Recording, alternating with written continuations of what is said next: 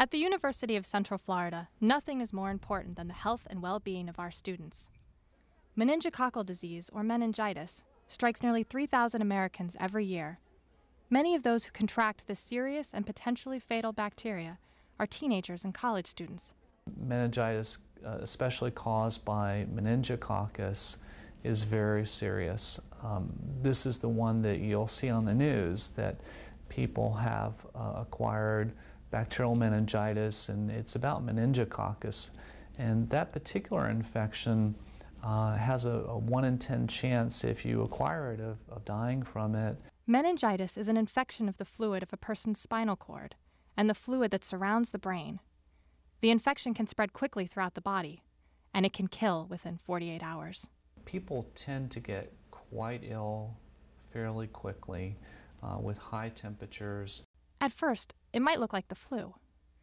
Symptoms include high fever, headache, muscle aches, confusion, nausea, vomiting, and exhaustion. The infection can also cause a stiff neck and a purplish rash.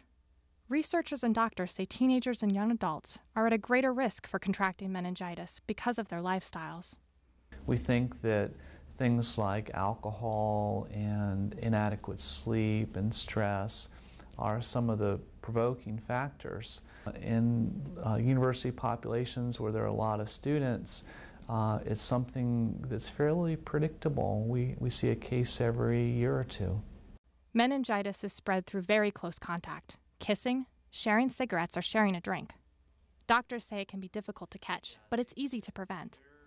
Vaccinations can reduce the risk of contracting 4 out of the 5 most common strands of the disease.